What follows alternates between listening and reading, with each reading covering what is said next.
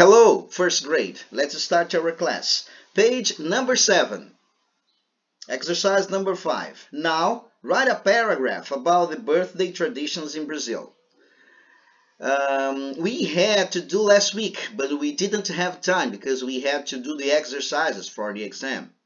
Tínhamos que fazer, né, esse exercício semana passada, mas a gente não teve tempo, porque nós demos prioridades para os exercícios do conteúdo, né, que cairia na nossa avaliação. Eu acho que valeu a pena, as notas em geral foram muito boas, né? Claro, tem um material para pesquisar, tudo, mas você não consegue pesquisar e bem, né, se você não entender o conteúdo, né? Como também já era um conteúdo que nós tínhamos estudado no ensino fundamental, então ficou ainda mais simples né? Alright, students, now write a paragraph about birthday traditions in Brazil. Who did it? Quem fez? Quem é que poderia ler o seu parágrafo? Como vocês tiveram um tempinho bom, né? Seria algumas frases assim mais bem elaboradas. Como é que ficaria a número 5? Quem pode ler pra gente? Não vou indicar nomes, tá? Vou deixar vocês aí lerem pra gente se voluntariar. Quem é que pode? Eu fiz, prof. Please, I was expecting. Tá. We send the invitations online or on paper. Food and dance are the central focus of Brazilian parties. The birthday person gives the first slice of the cake to a very special person.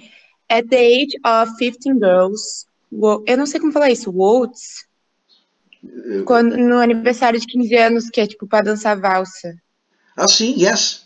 That's it. That's the pronunciation. Can go ahead. Pode seguir. Waltz? Waltz. Ah, tá. At the age of 15 girls waltz with their father or with someone who played the role of father in your life. Okay. Is that all? Okay, very nice. Very good explanation. Very good explanation. Great, Anna. Very good. Well done, well done. Who else? Quem mais poderia ler pra gente? Congratulations. You are not on birthday, but we are. Congratulations for you. Não tá de aniversário, mas você tá de parabéns pela explicação. Who else? Come on, let's go. Só mais um aluno, gente. Vamos lá, só pra gente fechar então. Quem é que pode? Ana Beatriz, Sigel, Melo, Camille, Gustavo. Pode usar o chat também. Quem é que pode, galera? Eu tinha feito, mas a questão é que não ficou certo. Tipo, eu só descrevi o que acontecia no aniversário e não as tradições que a gente tem. Não, assim, ó, na verdade, Sigel, a resposta é pessoal, tá? Do jeito que a Larissa fez, como ela quisesse fazer, não teria problema nenhum, porque a ideia mesmo é usar o inglês ali para explicar o que tu acha, né? Então, qualquer coisa que você for ler pra gente é a sua resposta pessoal, tá? Não tem resposta certa ou errada, são frases pessoais. Mas tu apagou daí, não? Apagasse ou escrevesse? Por causa que eu pensei que estava errado. Entendi. Ok. Anybody else? Mais alguém? Alright. Okay, students, let's go. Let's come back to page... I think we are on page 8, isn't it? Acho que é página 8, né? Nós fizemos ali a página 8, galera. Só para conferir com a gente. Quem é que pode confirmar? Eu acho que não, né? A gente foi direto para o conteúdo da avaliação semana passada, né? Para a gente poder... Era deveres. Era tarefa, ok. So, focus on listening. Number 1. What holidays do the following photos represent? Então aqui, independente, né, de ouvir ali o diálogo, pelas figuras a gente consegue descobrir quais são os feriados ali. Letter A. Which one? Qual que é? Christmas. Christmas. Letter B. Father's Day. Father's Day. Letter C. Yesterday. Yesterday. Letter C. Easter. Easter. Easter. Yeah. Yesterday. No problem. É que eu não sabia. Easter. E-A-S-T-E-R. New Year's Day. New Year's Day. E letter D, New Year's Day. All right. Do you know how to write Easter? Ô, professor, pode repetir como escreve para ver se eu escrevi certo? Mas eu acho que eu escrevi certo. Ok, letter C. É. E-A-S-T-E-R. Eu E-A-S-T-E-R. escrevi certo. Não, eu sei como que é escrito, eu nunca tinha pronunciado antes. All right, no problem. Easter. E New Year's Day. All right. So, number 3, Father's Day around the world.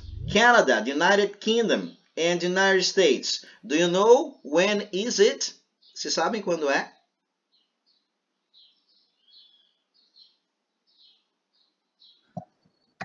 Does anybody know? Alguém sabe? Eu pesquisei. Please, tell us. June 21st. 21 de junho. 21 de junho? Isso. Yeah. June 21st. Or the third Sunday of June. The third. Sim, eu coloquei assim também. The third Sunday of June could be. Right, o terceiro domingo de junho. Or June 21st. All right. The third Sunday of June. First Sunday of September. Do you know which countries?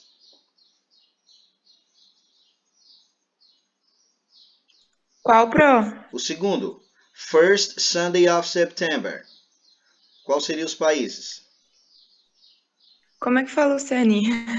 Oceania. Oceania. Oceania countries. All right, that's it. We have Australia, New Zealand. That's right. Oceania countries. Great. December 5th.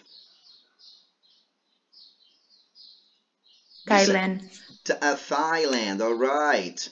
Thailand. Okay. And Brazil? Second Sunday of August. Meu Deus. Second Sunday of August. Perfect. Second Sunday of August. Very well done. All right.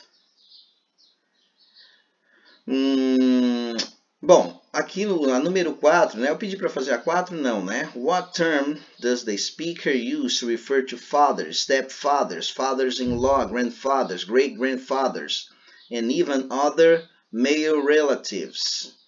Então, um termo, né? Qual é o termo usado quando nós falamos de pais, padrastos, sogros? Sempre que nós nos referimos, né, a uma figura paterna, a expressão em inglês é father figures, tá? Father figure. Era para colocar ali, né? Father figure, mas teria que ouvir ali o diálogo. Ok? Alright. Students, a number 5 também seria com o CD, vocês teriam que ouvir, according to the speaker, what gifts are given on Father's Day? De acordo com o falante, quais são os presentes, né, dados no dia dos pais? Aí vocês teriam que colocar o que vocês conhecem, né, pelo conhecimento de mundo de vocês. Um tipo de exemplo, um tipo de presente, an example, who can give us? O que é que costuma se dar no dia dos pais? Só para concluir a número 5. A número 4 é father figures, tá? Figuras paternas, né? Father figures. E a number 5, o que é que a gente poderia colocar ali? What gifts are given on Father's Day? Teacher. Tem como falar só como se escreve figures? Figures. Figures, tá? F-I-G-U-R-E-S. Figures. Father figures. And what kind of gift we usually give on Father's Day? A t-shirt. Could be. Shoes. Food. Sneakers. Pra mim tudo é comida. Food. Cap. Faz um banquetão lá pro teu pai. Cap. Could be, né? Boné. And so on. E assim por diante. Something like that. Let me see here. Davi. Good morning, Davi. Good morning. Students, let's go to the next page. We are gonna do page, let me hear.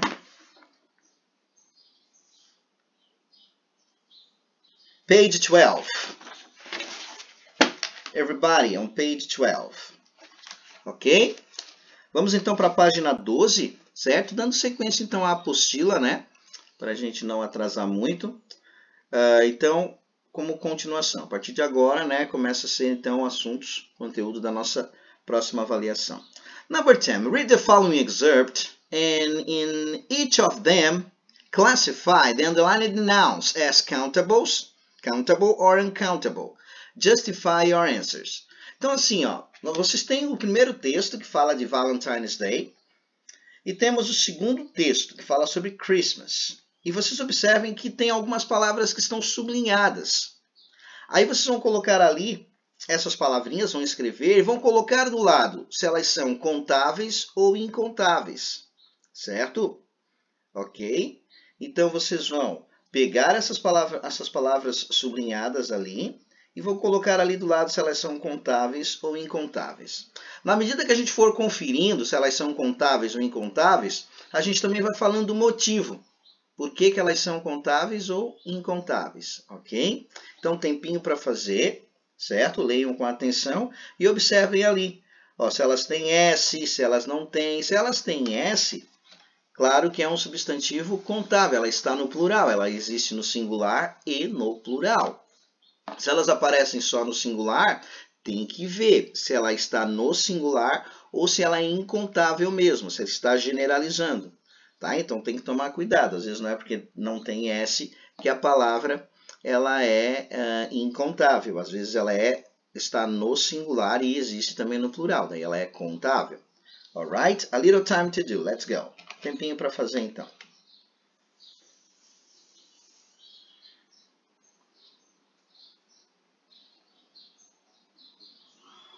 Felipe, good morning.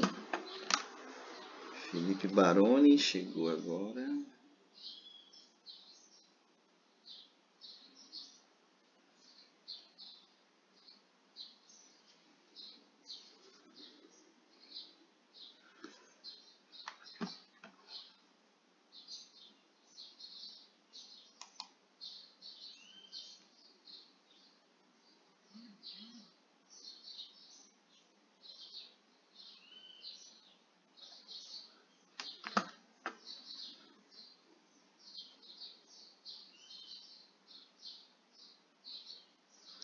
Júlia Alexandre, good morning.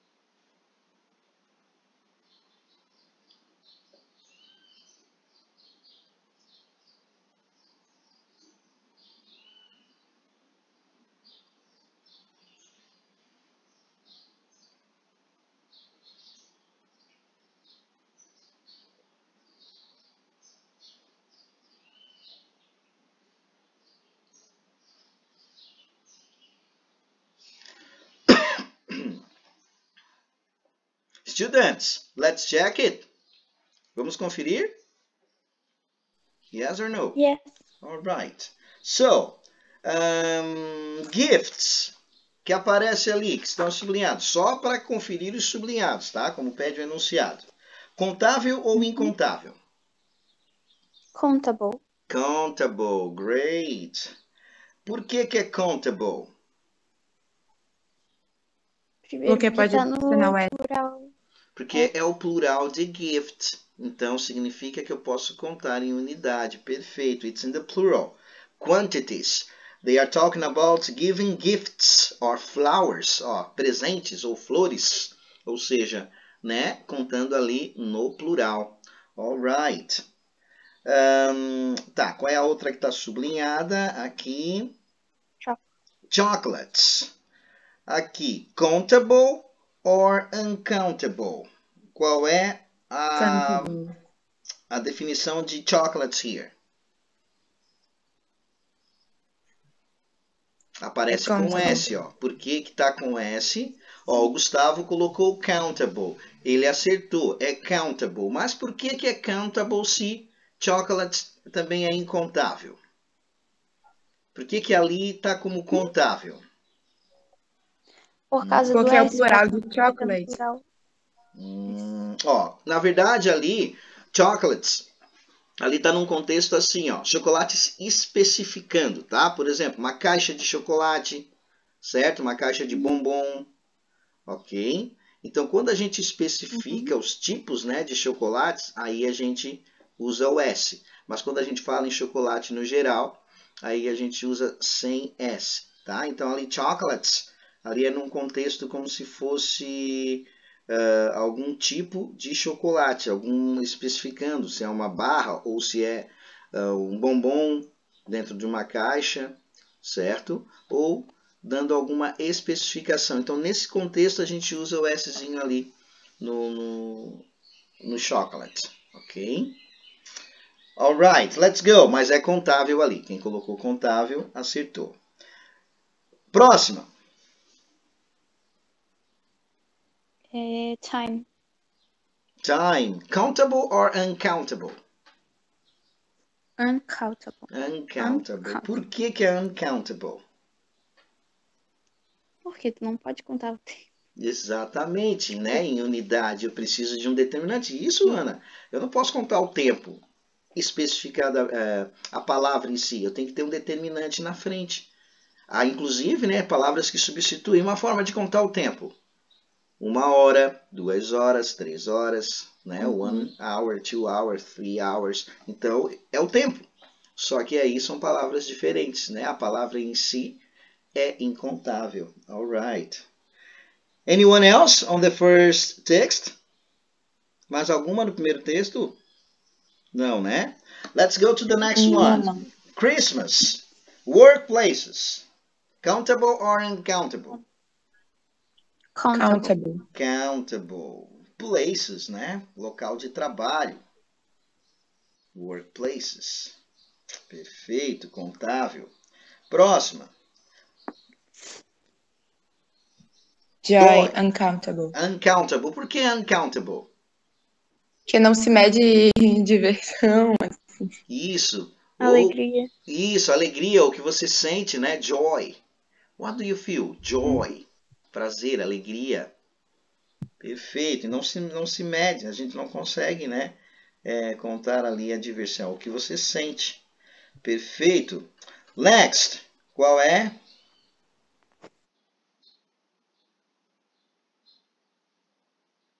Gatherings. Countable or uncountable? Countable. Countable. Alright. Gatherings. Countable. Perfeito. Gatherings. Pessoas reunidas, né? The gatherings. As pessoas que estão juntas ali. Posso contar. Falando de quantidade, unidade. The gatherings. Christmas Eve gatherings. Perfeito. Reuniões, né? Pode ser também. Reuniões. Alright. Ok. That's it. Fechou então, gente, essa parte dos countable and uncountable. Agora a gente vai para a página 13. We are gonna do page 13 and we are going to review some, any and no. Vamos revisar, vamos relembrar o uso de some, any e no.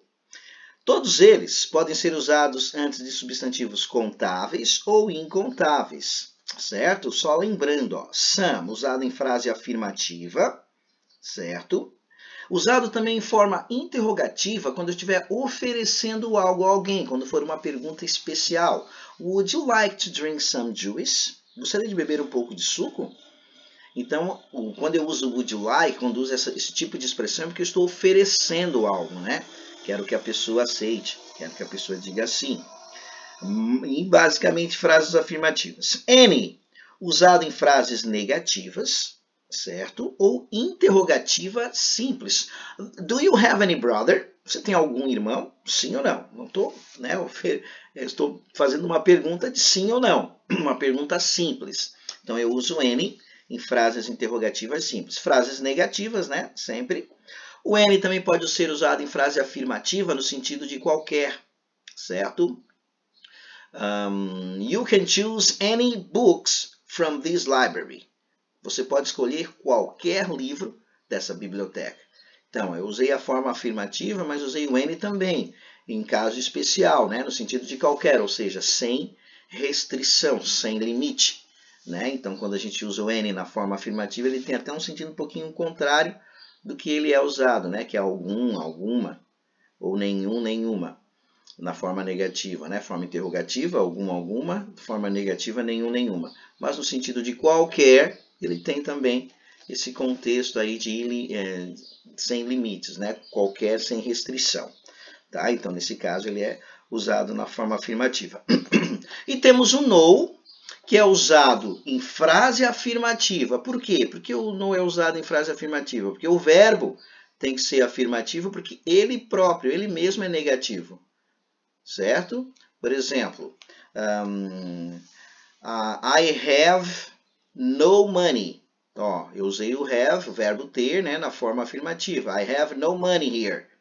Não tenho nenhum dinheiro aqui. I don't have any money here.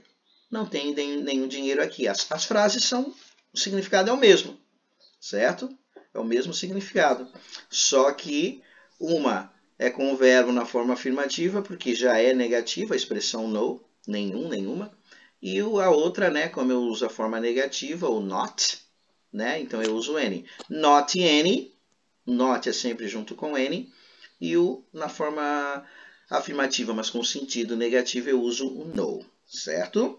We have some sentences here.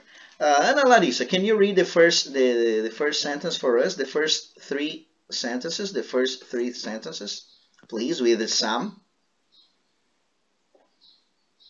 Some, any, and no are used with countable nouns only, uncountable nouns only, both countable and uncountable nouns. Certo, mas aí eu queria que tu lesse as frasezinhas ali. There is some. As frases do quadradinho amarelo? Isso, the first three sentences. As primeiras três frases ali. There is some soda in the refrigerator. Uhum. There are some balloons to blow up in that little bag. Uhum. Would you like some cake? Okay, thank you, girl. Thanks a lot. All right. Who can read the next four sentences? As próximas quatro frases. Who can read for us?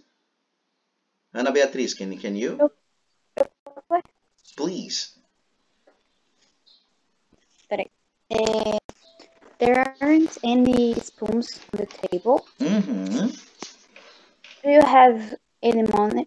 Do you have any money to buy 5 more spoons? Yes. 5 more spoons? Mm-hmm. There is no money in my wallet. Mm-hmm. There are no balloons on this wall. Mm-hmm. Ok, thank you, girl. Thanks a lot. Se vocês observarem, ó, as quatro frases têm um contexto negativo. Só que são duas frases negativas mesmo, com o verbo negativo, e duas frases com o verbo afirmativo, mas com sentido negativo. Ó. O is ali, ele é afirmativo. O no é o quantificador, certo? Observe que ele não tem o not ali, né? Para ficar o verbo negativo. Então, quando a gente fala there is no, there are no, é que eu quero falar que a frase tem o verbo afirmativo, mas o quantificador ali é negativo. Alguém me chamou? Fui eu. Pode falar. Ter atrapalhado. É só pra... How do you say... O que é spoons? Colheres. Colheres? Yes, colheres. Spoons. Ok? Fork, spoons and knife. Fork, spoon and knife. Fork, garfo. Knife, faca. Spoons, colheres. Ok? Students, let's go. Letter A. Some, any, and no are used with...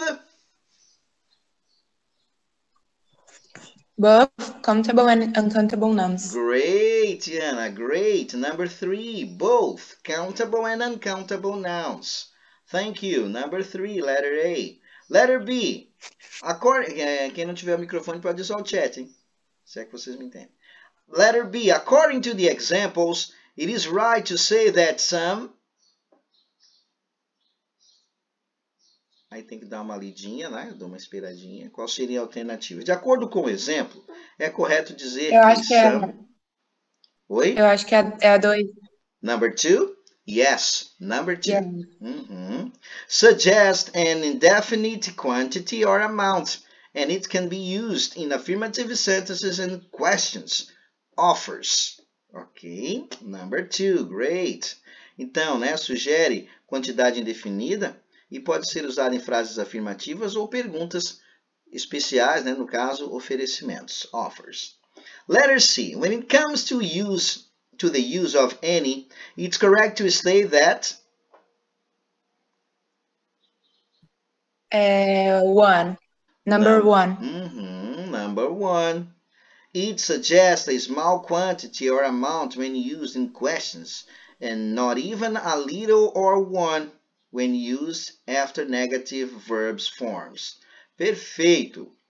Então, né, quando nós usamos, né, o any, é correto afirmar que sugere uma quantidade quando usada em perguntas, certo? Não tem sentido, não tem noção, né, de resposta. E usado também em frases negativas. Number 1. Letter D. Based on the observation of the given examples, no... Qual seria a definição? Number 1. Number 1. Ok. Gustavo está ali no chat ali respondendo tudo também. Não tem problema.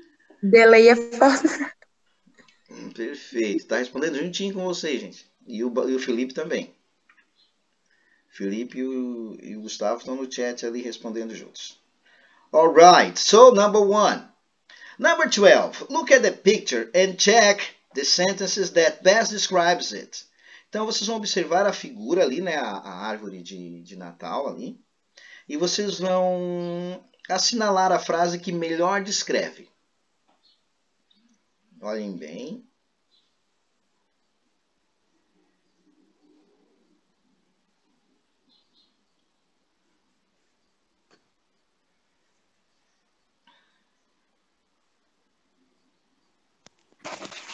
Teacher, só uma dúvida. O que é Tinsel Garlands? Eu não sei se eu li certo, mas tá na última aí. Guirlandas. Isso. Ah, tá. Guirlandas. Ah, tá. Obrigada. É letter D? Bom, o Gustavo respondeu letra E. Na verdade, ele colocou um ponto de interrogação que ele está em dúvida, né? E a Ana respondeu letra D. Certo? There aren't any presents under the Christmas tree. Perfeito. I agree with Anna. Yes. Não há nenhum presente, né, debaixo da árvore de Natal.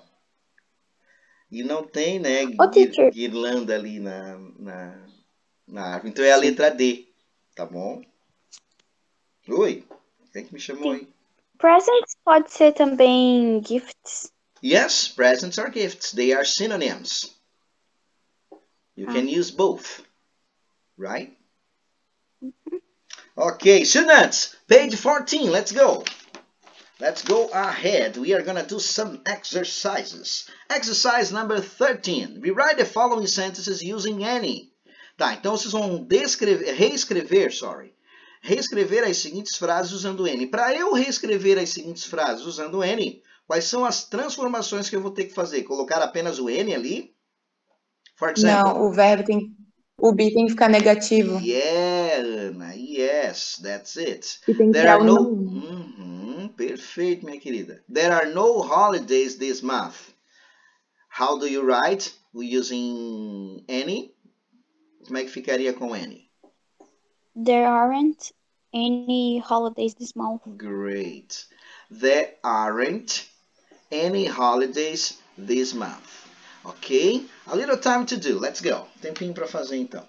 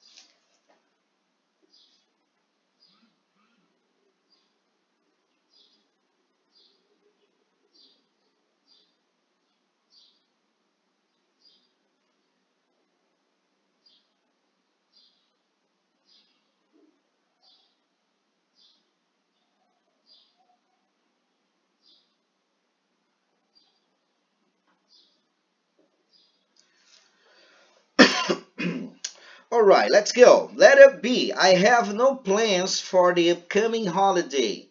Sofia Mello, how do you write that using any? Ô, professor, eu não queria responder hoje, não. Who can answer for us? Quem pode responder então? Camille, pode ser? I have no plans for the upcoming holiday.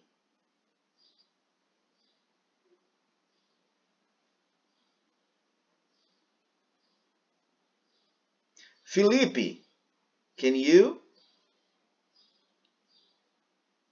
You can use the chat if you want to.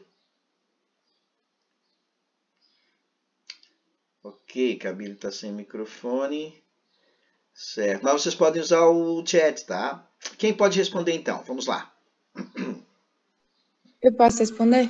Gustavo acabou de responder, Ana. Thank you, girl. Thanks a lot. Tá bom. I'm gonna need your answers. I don't have any plans for the upcoming holiday. Thank you, Gustavo. Correct. I don't have any plans for the upcoming holiday. Então, ó, ele usou o don't, certo? Na frente do have e no lugar do know, o any. Great. Oh, teacher, What? eu fiz I haven't any plans.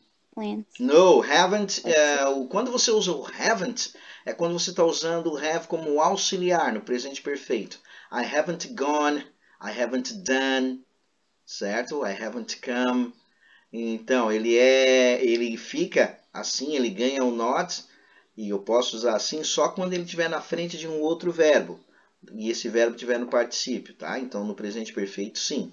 Só que aí ele não é mais verbo, ele é um auxiliar, tá? E como verbo, né? Aí não, aí tu tens que usar o don't, o didn't, o won't Tipo, na frente I dele. have played the guitar. Aí I haven't played the guitar. Isso, perfeito. Ah, não. Alguma coisa assim. Exatamente. I have played the guitar. Toquei, né? Violão. I haven't played. Eu não toquei. Aí tu usa o have com o not. Have not ou haven't. Aí sim. Mas aí aqui ele está como verbo da frase, não como auxiliar. Então, como ele é verbo, então ele precisa do not na frente. E daí, no caso, né? Don't.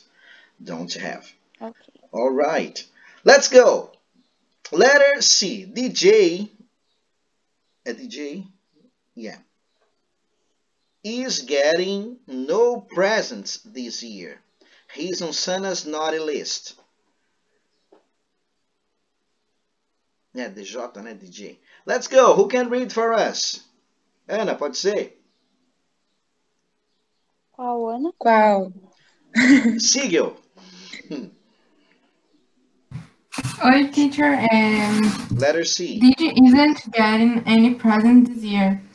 He's on Santa 90 list. Ok. DJ isn't getting any presents this year. He's on Santa's naughty list. Perfeito. Tá na lista, né? Ali na lista de desobedientes do Papai Noel, né? Então ele não vai ganhar nenhum presente.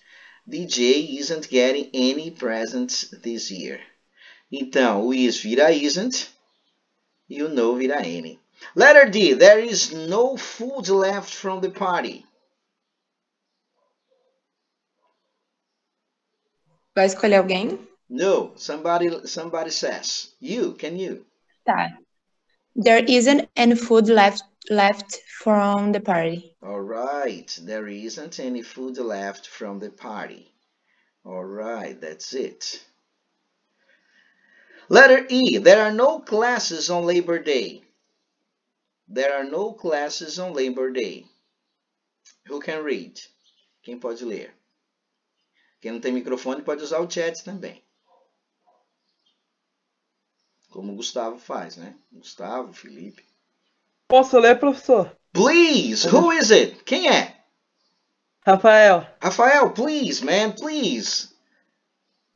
eu coloquei assim: There aren't any classes on Labor Day. Great, guy. Great. Thank you. I'm glad to hear your voice. Feliz em ouvi-lo. There aren't any classes on Labor Day. Perfeito. Então, o verbo be fica negativo, o no vira N. There aren't any classes on Labor Day.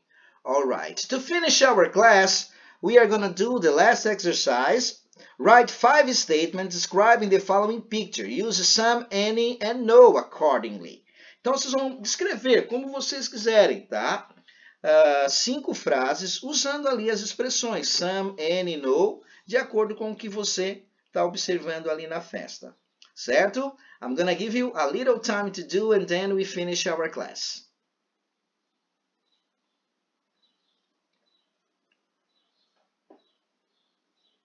And next class we can check.